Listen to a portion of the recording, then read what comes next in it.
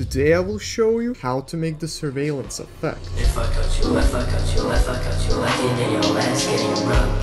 Yo, hello, it's Povikas from Editing Visuals here, and let's begin. Alright guys, so the first thing you'll want to do is download this surveillance cube that I have linked in the description. It's gonna be in PNG, and just drop it in your After Effects, and here we can cut it up to our clip size. You can press Ctrl-Shift-D to cut, and now what we want to do is right click on the cube, go to blending mode, and go to add. Now here we can add some effects on the cube to make it a bit cooler. At first I like to add S-Flicker, and you can change this to whatever you want. I just like to change it to 0.21, and I think that looks cool. And another effect I like to add is Deep Glow, and here I like to make the deep glow exposure to 1.2 and the radius to 104. Alright, let's go to the cube and press on this motion blur setting, and now let's press S and just scale it down to like 38 or something. You will scale this down to whatever your is, or you might even have to scale it up, I'm not even sure. And you can now just take the cube and just roll it around. I'm guessing I can maybe lower the scale like to 33.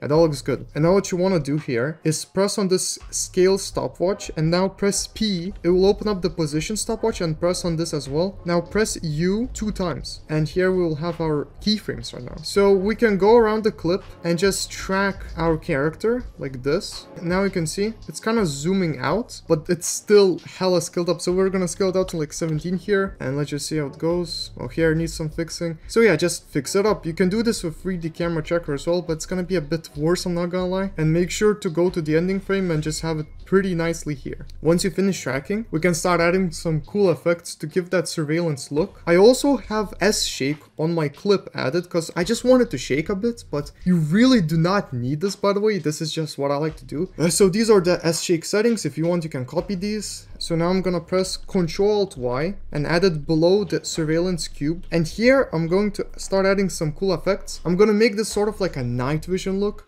First, I like to add night vision. It's already presetted in After Effects, but let's go to Effects and Presets panel now. And here I'll type Mosaic and add it on top of every effect that we had. And I like to make horizontal blocks 200 and vertical blocks 200. And now we can go to Effects and Presets, and here we can add Motion Tile. I like to add it below Mosaic, and here I like to make output width to 80. And we can add S-Flicker. This does require the Sapphire plugin, by the way. And here we can make the amplitude to 0.4. And now let's add CC Vignette. And I like to make the amount to 200, something like 37. And now let's add Signal. Add everything just below. Now Signal must be like a top 3 plugin for sure for me. For Signal Strength, make the Signal Strength to 200. Cutoff filter to 1. I like to make the Luma noise to 10. And now let's go to Luma modulation. And I like to just click off tape errors. Just check it off. And that looks pretty cool right now. And the last effect I like to add is add grain. You can also use S grain if you want, but I'm just gonna use this. And let's go to viewing mode, and I like to make it final output. And the intensity I like to make to 1.5. That looks really cool. And you can save this as a preset if you want. You can just press on one of the effects, press Ctrl-A, go to animation, save animation preset.